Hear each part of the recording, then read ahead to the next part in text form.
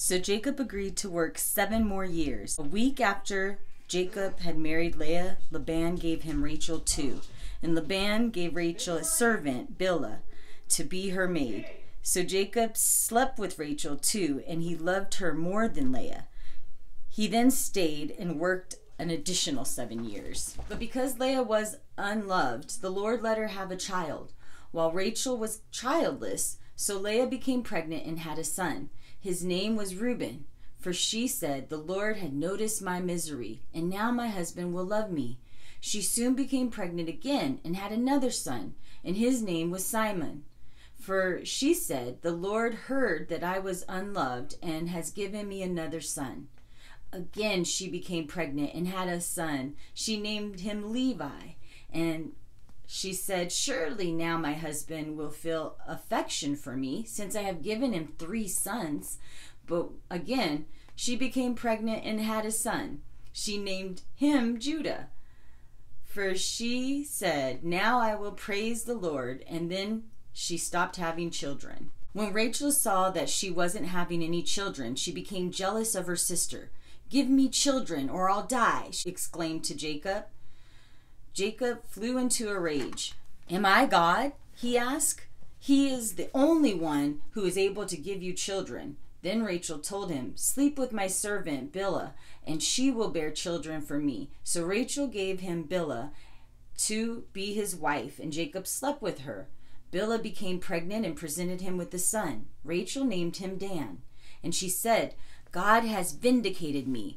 He has heard my request and given me a son." Then Bilhah became pregnant again and gave Jacob a second son. Rachel named him Naphtali, for she said, "I have had an intense struggle with my sister, and I am winning." Meanwhile, Leah realized that she wasn't getting pregnant anymore, so she gave her servant Zilpah to Jacob to be his wife. Soon Zilpah presented him with another son. Leah named him Gad, for she said, "How fortunate I am." Then Zilpah produced a second son, and Leah named him Asher, for she said, "What joy is mine! The other woman will consider me happy indeed." One day during the wheat harvest, Reuben found some mandrakes growing in a field and brought the roots to his mother Leah. Rachel begged Leah to give some of them to her, but Leah angrily replied, "Wasn't it enough that you stole my husband? Now you will steal my mandrake's roots too?" Rachel said, "I will let him sleep with you tonight in exchange for the mandrake roots." So that evening, as Jacob was coming home from the fields, Leah went out to meet him. "You must sleep with me tonight," she said. "I have paid for you with some mandrake roots my son had found." So Jacob slept with her. And God answered her prayers. She became pregnant again and gave birth to her 5th son. She named him Ishtar, for she said, "God has rewarded me for giving my servant to my husband as a wife." Then she became pregnant again and had a 6th son. She named him Zebulun, for she said, "God has given me good gifts from my husband. Now he will honor me, and I have given him 6 sons. Later she gave birth to a daughter and named her Dinah. And God remembered Rachel's flight and answered her prayer by giving her a child. She became pregnant and gave birth to a son. "God has removed my shame," she said, and she named him Joseph, for she said, "May the Lord give me yet another son."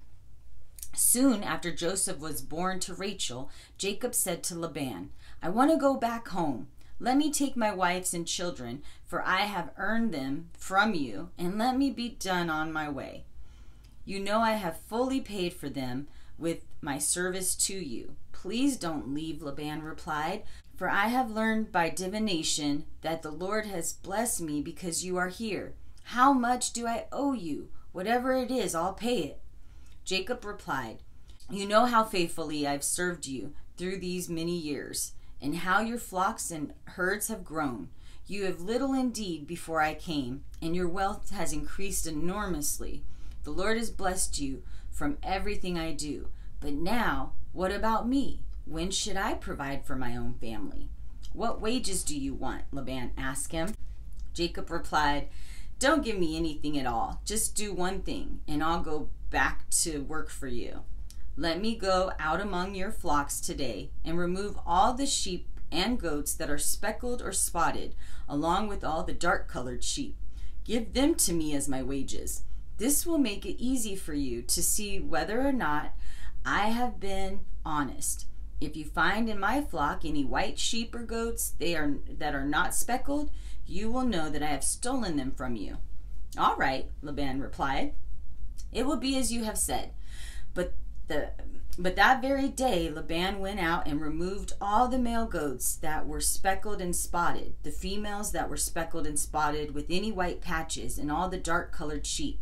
He placed them in the care of his sons, and they took them 3 days' distance from where Jacob was. Meanwhile, Jacob stayed and cared for Laban's flock.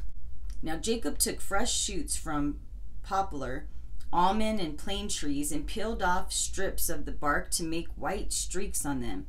Then he set up these peeled branches beside the watering troughs so Laban's flock would see them as they came to drink. For that was when they mated. So when the flocks mated in front of the white streaked branches, all of their offspring were streaked, speckled, and spotted. Jacob added them to his own flock, thus separating the lambs from Laban's flock. Then at mating time, he turned the flocks towards the streaked and dark-colored rams in Laban's flock. This is how he built his flock from Laban's. Whenever the stronger females were ready to mate, Jacob set out the peeled branches in front of them. But he didn't do this with the weaker ones, so the weaker lambs belonged to Laban, and the stronger ones were Jacob's.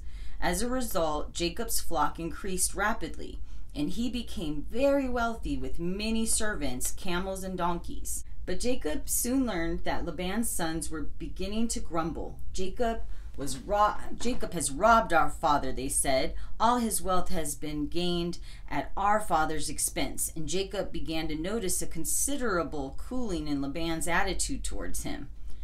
Then the Lord said to Jacob, return to the land of your father and grandfather and to your relatives there, and I will be with you. Jacob called Rachel and Leah out of the fields where they were watching the flocks so he could talk things over with them.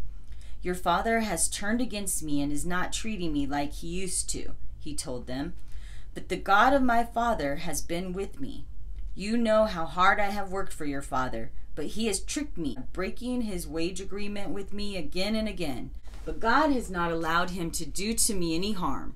For if he said the speckled animals were mine, the whole flock began to produce speckled lambs.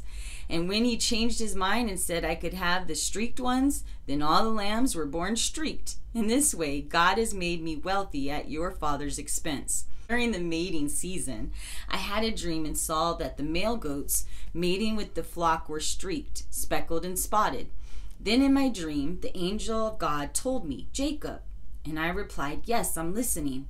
The angel said, look, and you will see that only the streaked, speckled, and spotted males are mating with the females of your flock. I have seen all that Laban has done to you. I am the God you met at Bethel, the place where you anointed the pillar of stone and made a vow to serve me.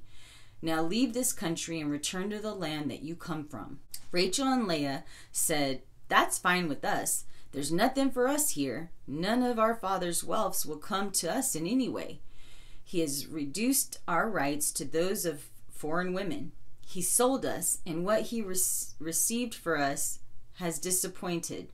The riches God has given you from my father are legally ours and our children's to begin with. So go ahead and do whatever God has told you. So Jacob put his wives and children on camels. He drove the flocks in front of him, all the livestock he had acquired at Padamaram, and set out on his journey to the land of Canaan, where his father Isaac lived. At the time they left, Laban was some distance away, shearing his sheep. Rachel stole her father's household gods and took them with her. They set out secretly and never told Laban that they were leaving. Jacob took all his possessions with him and crossed the Euphrates River, heading for the territory of Gilead. Laban didn't learn of their flight for 3 days, but when he did, he gathered a group of his relatives and set out in hot pursuit. He caught up with them 7 days later in the hill country of Gilead. But the previous night, God had appeared to Laban in a dream. "Be careful about what you say to Jacob," he was told.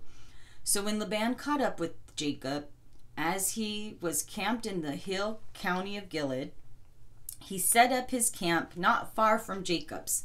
"What do you mean by sneaking off like this?" Laban demanded. "Are my daughters prisoners, the plunder of war, that you have stolen them away like this? Why did you slip away secretly? I would have given you a farewell party with joyful singing accompanied by tambourines and harps. Why didn't you let me kiss my daughters and grandchildren and tell them goodbye? You have acted very foolishly. I could destroy you, but the God of your father appeared to me last night and told me, 'Be careful about what I say to you. I know you feel you must go, and you have longed for your childhood home.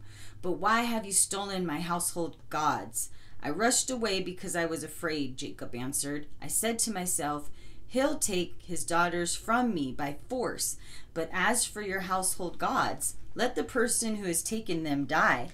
If you find anything that belongs to you, I swear before all these relatives of ours, I will give it back without question.' But Jacob didn't know that Rachel had taken them." Laban went first into Jacob's tent to search there, then into Leah's, and then he searched the tents of the 2 concubines. But he didn't find the gods. Finally, he went into Rachel's tent. Rachel had taken the household gods and stuffed them into her camel saddle, and now she was sitting on them. So although Laban searched all the tents, he couldn't find them. "Forgive my not getting up, father," Rachel explained.